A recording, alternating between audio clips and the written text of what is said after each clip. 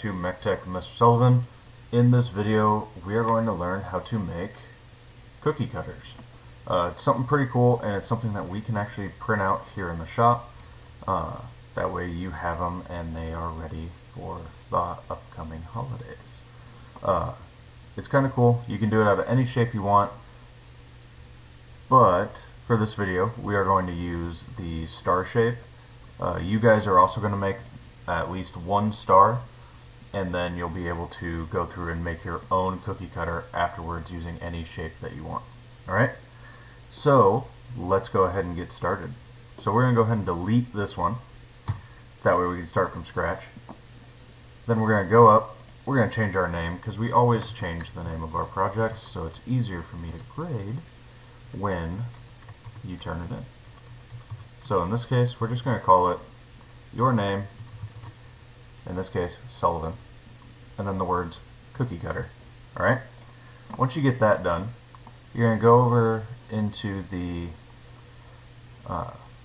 basic menu, so the basic shapes menu, and you're going to scroll down until you see the star. Okay, click and drag that out here. You'll notice that the star is kind of kicked off to the side. We want to adjust that, so we're going to rotate it. Okay, so you're going to rotate it 90 degrees.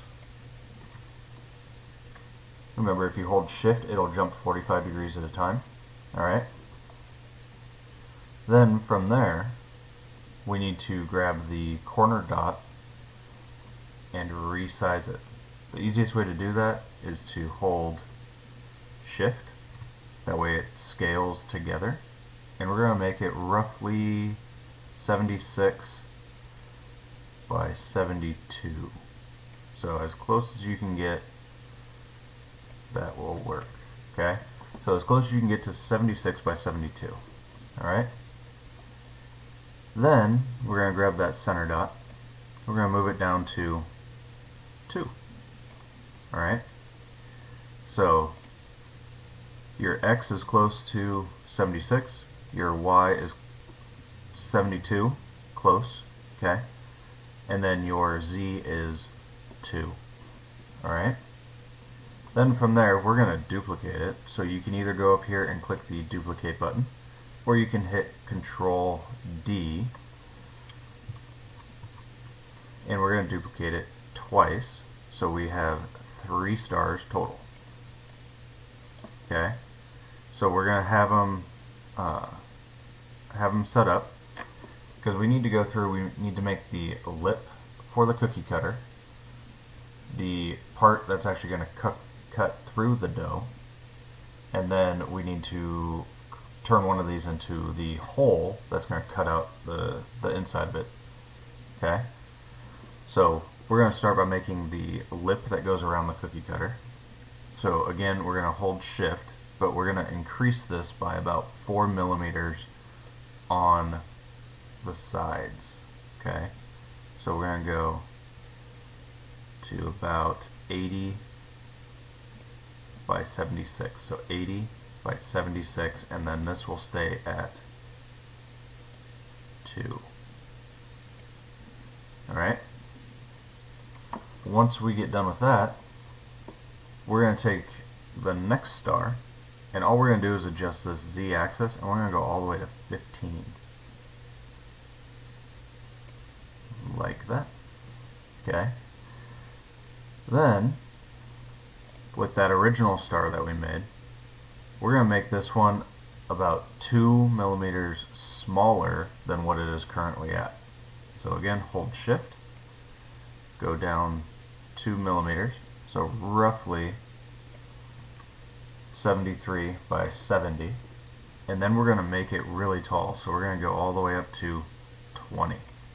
Okay, then you're going to go up, you have your inspector window up here, you're going to click on hole, so it becomes a hole. Then you're going to select all 3 stars, so either you can do that by holding shift and clicking on them, or you can highlight and drag that red box out and make sure that you have all 3 of them. You'll know that you have all 3 because it'll say shapes 3 in the inspector window. Then we're going to use the align tool. Okay, so you're going to click on the align tool. You're going to line them up vertically. Then you're going to line them up horizontally. And then, once it looks like this, you will group it together, and it cuts out the center of the star. So I don't know about you guys, but that looks like a cookie cutter to me. Alright, so once you get that done, then you guys can go through and make your own cookie cutter out of any shape that you want. And you can even go through and do some kind of cool extra things to where you can add the handle to the back of it, and you can flip it over like that. You can add that handle to the back to make it easier to take to pull back up, if you would like. That would be pretty cool. I haven't had somebody do that yet, so that is always an option as well. But it's your choice, it's your cookie cutter. All shapes are available to you, not just basic shapes. You can go into any of these down here. Some of them are going to be a lot easier to do than others, but give it a shot, see what you guys can do. Hopefully you learned something, and good luck.